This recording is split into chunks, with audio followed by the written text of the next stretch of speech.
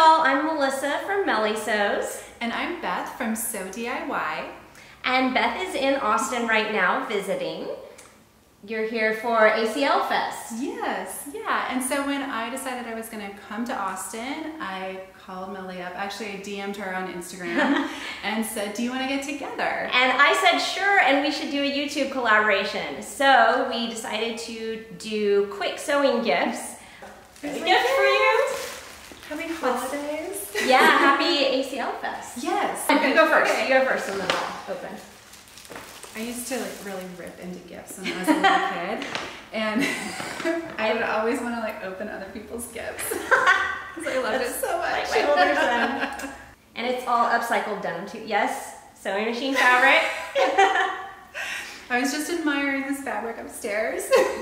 Coincidentally, we both decided to do some cute little zipper pouches. These are adorable. Beth made these for me. And Melissa made this one for me. And we're going to show you in tutorials how to do these different variations on the same idea. Let's make the pattern. Start by cutting out an 11-inch tall by 12-inch wide square. I'm going to do this directly on my fabric. If you're more comfortable, you can do this on paper first.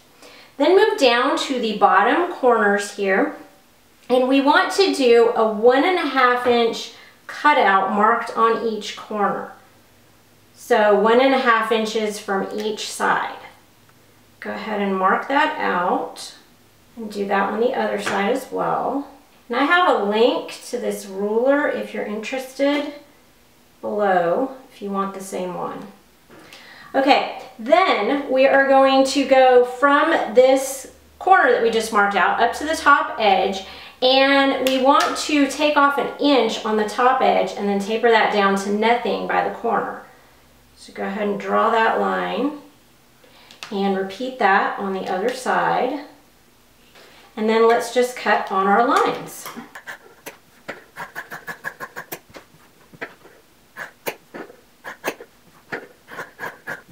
There we go. This is what the pattern for the bag is going to look like.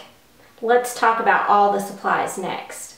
You're going to want 2 outer fabrics, and you're going to want 2 of the inner fabric pattern piece cut out. You need a 12-inch zipper, and you're going to need a 16-inch by 2-inch wide piece of fabric for the wrist strap. So let's start with the wrist strap. What you're going to want to do is take your iron and press it in half like this. And then you want to open it up and press the 2 raw edges in towards that crease. So you've got it like this. And then you want to fold it in half again. And we're going to top stitch this close to make the wrist strap. So taking this over to the machine, I'm going to put this in. I'm going to lengthen my stitch to 3.5 millimeters for the top stitching and just send it through.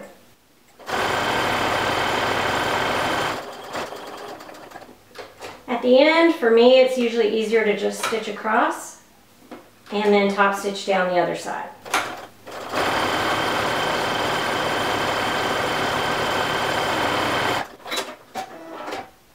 And then here is my wrist strap ready to go. I'm going to set that aside, and then what I need to do is I need to place the zipper in between these fabrics. I'm not going to show that on camera here because I have a whole other video that shows how to make a basic zipper pouch, and it's the same process to do the zipper, so I'll just direct you to that if you don't know how to sandwich the zipper into the top edges. Once we get to this stage where we've sandwiched the zipper in between the outer and lining layers of fabric, then we're ready to deal with these corners.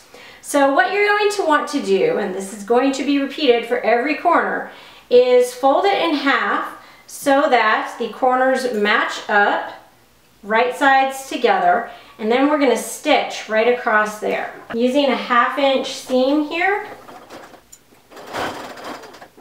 and back stitch, and then cut. And so what I've done is I've created that boxed corner. I'm going to want to then cut into the fabric to my stitching line on that diagonal fold so that I can open this flat. So repeat that on every corner all the way around the bag. Once you have all the corners boxed off, this is what your bag's going to look like.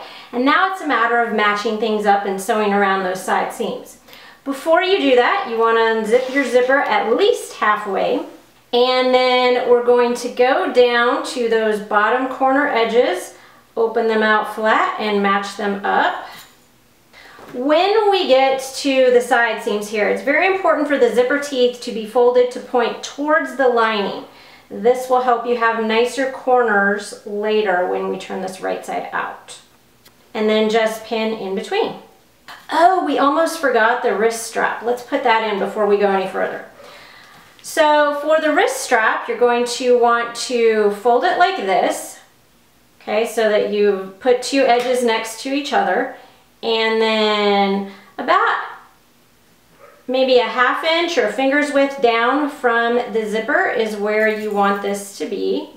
And just stick a couple of temporary pins in there to hold it in place until you're pinning that side seam.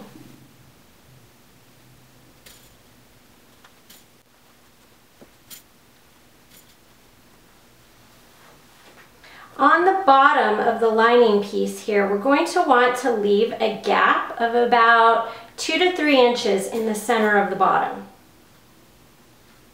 And now all we need to do is start on one edge of that lining gap, stitch all the way around to the other side of the gap.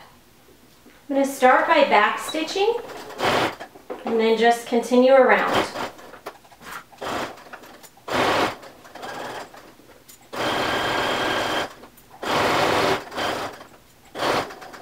When you get to the zipper area, be very careful, especially if you have a zipper with metal teeth. You may want to hand crank your machine through this area.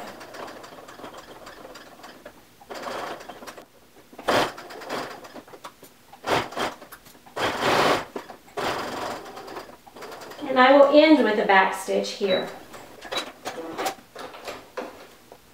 Next step after you've done that is to go ahead and turn your zipper pouch right side out. Now to finish this hole in the lining, you can either push those seam allowances in towards each other and run it under the machine, just top stitch those two edges together, or you can fold those ends in and then use a hand sewing needle and a blind ladder stitch to finish off that seam. Now I'm not going to show you the blind ladder stitch because I've got a whole other video on how to do that. So this one I'm going to do the quickie finish and I'm just going to stick it in my machine.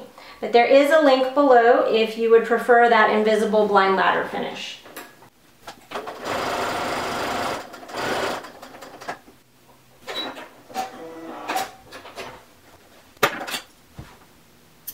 Okay, I've got my bottom edge finished and now I can push that into the bag and I'm basically done.